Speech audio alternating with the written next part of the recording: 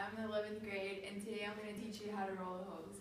So first, you're going to start from the male end of the hose and roll it to the female end. Okay.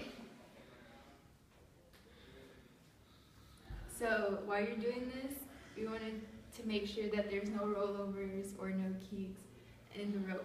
And you don't have to worry about making everything straight and perfect as long as you're getting the job done.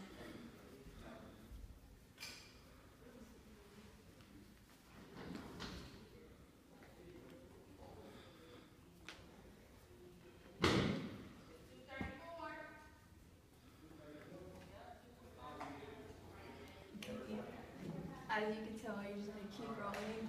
You can roll and pull, just make sure that everything's somewhat put together.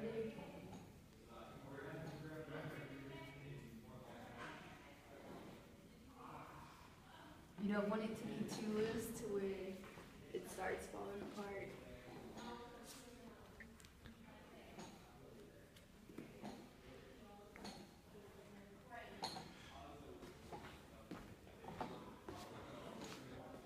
Almost there.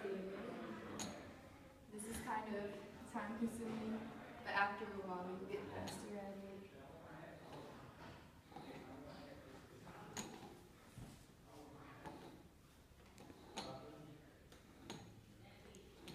Once you get to the end, you can just kind of pull it over and step on it or something, make sure that it's all straight and put together.